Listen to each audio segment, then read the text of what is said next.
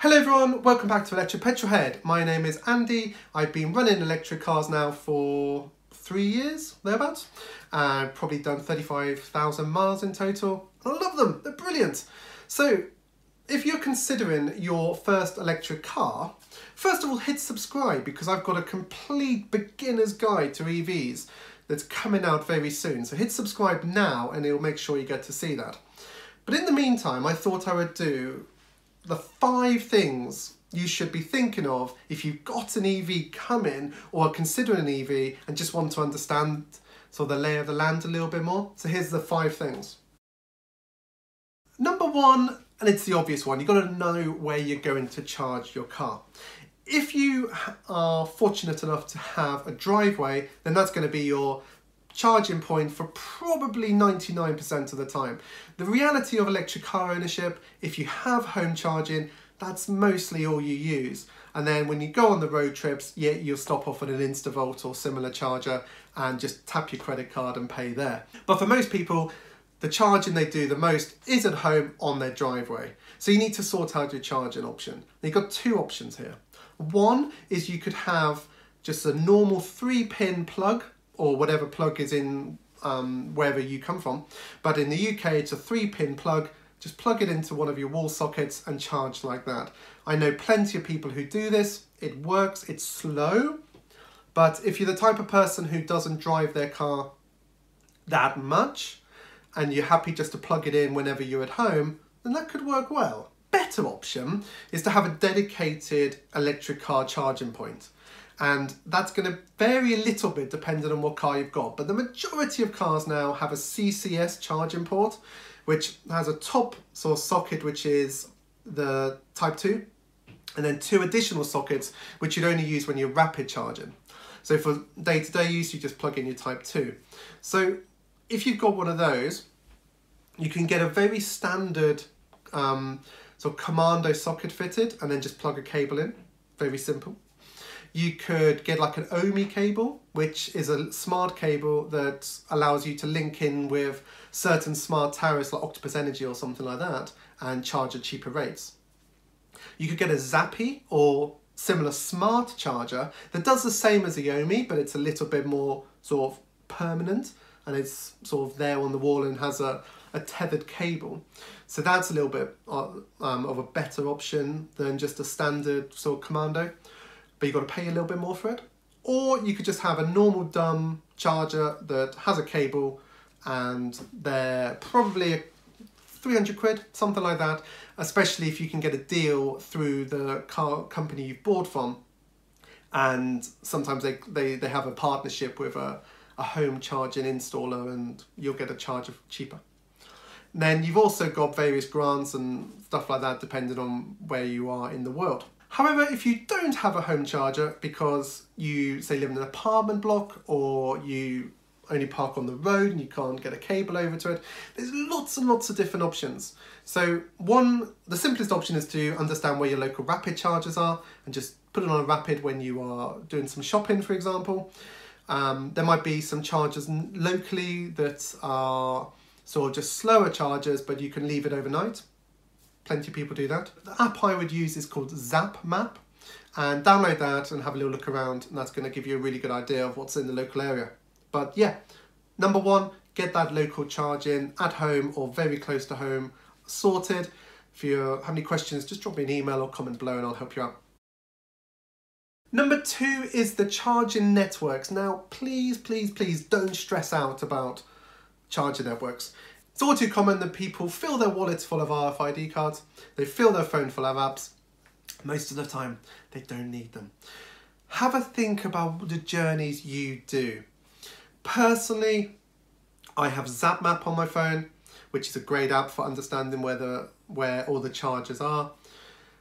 And then I tend to stick to a few charging brands, like Instavolt really is my default choice.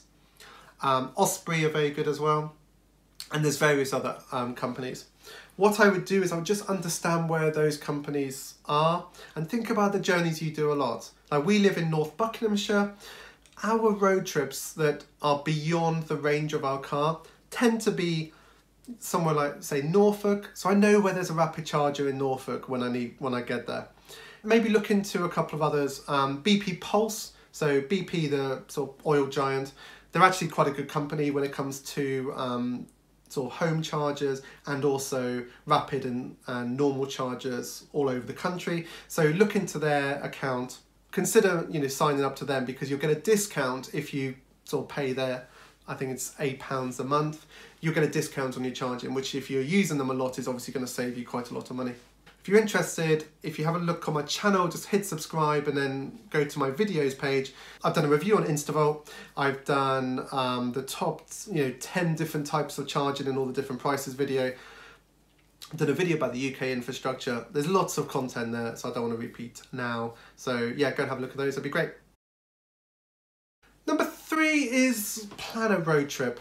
I think when you first get an electric car, the range anxiety thing doesn't really happen as much as people think it will. So one of the best ways of doing that is just plan a road trip. I know we're in a pandemic and it's not the time to go on a road trip, but once that's over, which will hopefully not be too long away, plan a weekend away, drive a few hundred miles, understand rapid charging and just enjoy yourself. Stick to the tried and tested chargers. Don't do what some people do and they just try to wing it and use their inbuilt sat-nav on their car. Spend a couple of minutes on ZapMap, understand where the chargers are. If you've got a CCS car, like my BMW i3, go into Rapid, knock it onto CCS only and look where those are. You're going to save yourself so much stress. Personally, I would just go via InstaVolts. They're quite common these days. Osprey are pretty good because they're at a lot of pubs. InstaVolt are going into McDonald's. So there's a lot of places where you can charge up for half an hour, quickly grab a bite to eat, or just grab a coffee and just relax and stretch your legs, and then get back in your car and carry on. But I think doing a road trip early on in your EV ownership life just gives you that confidence booster. Reason number 4, if you've got an EV on the way or you're planning to get one, if you're going to be charging at home, I can highly recommend you move over to Octopus Energy. I've done other videos on them that sort of explain my rationale for why I think they're the best company for an EV owner. But fundamentally, they give you some EV specific tariffs like Agile and Go. They're great. They give you some options whether you're likely to be charging at night and maybe you're away all day. Go is pretty good.